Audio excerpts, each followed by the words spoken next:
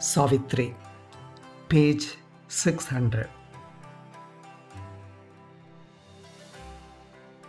In the tremendous darkness, heavy and bare, she atoned for all, since the first act when sprang the error of the consciousness of time, the rending of the inconscience seal of sleep, the primal and unpardoned revolt that broke the peace and silence of the nothingness, which was before a seeming universe, appeared in a vanity of imagined space, and life arose endangering grief and pain. A great negation was the real space, prohibiting the vain process of time, and when there is no world, no creature more, when time's intrusion has been blotted out, it shall last unbodied, saved from thought, at peace.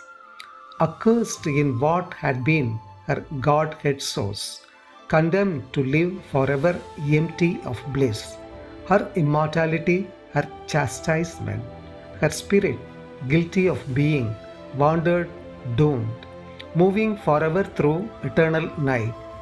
But Maya is a veil of the Absolute, a truth occult has made this mighty world. The Eternal's wisdom and self-knowledge act in ignorant mind and in the body's steps. The inconscient is the superconscient slave.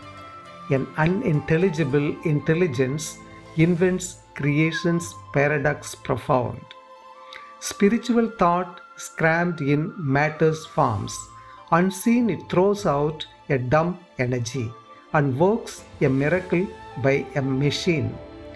All here is a mystery of contraries, darkness a magic of self-hidden light, suffering some secret rapture's tragic mask, and death an instrument of perpetual life.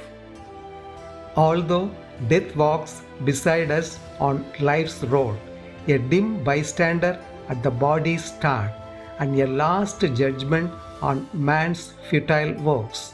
Other is the riddle of its ambiguous face. Death is a stair, a door, a stumbling stride.